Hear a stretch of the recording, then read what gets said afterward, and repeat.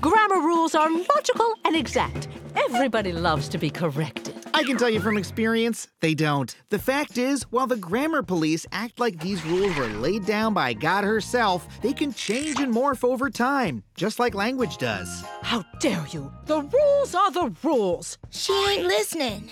Don't say ain't, dear. It's low class. Funny you say that. Up until the 1800s, ain't was a proper contraction of am not used by the upper class. Are you attending Lady Margaret's soiree?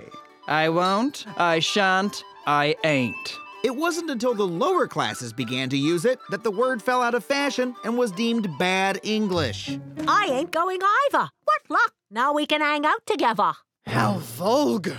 I'll never use that word again. Shun, shun, shun. And now, when someone says ain't, grammar nuts literally go insane. Aha! I've got you now. You said literally when you meant figuratively. That's actually the opposite of what you meant. It's wrong, and it's always been wrong. So be gone! Wrong again, Ms. Dazzle. People have been using literally as a hyperbolic intensifier for literally hundreds of years. Hogwash! Charles Dickens used it. He had literally feasted his eyes upon the culprit. So did Charlotte Bronte. Literally, I was the apple of his eye. Not to mention Mark Twain, James Joyce, F. Scott Fitzgerald, and Vladimir Nabokov. But those are the English language's greatest writers. Didn't they know about the rule? The fact is, there was no documented rule against using literally this way until 1909, when author Ambrose Bierce wrote a grammar book titled Write It Right.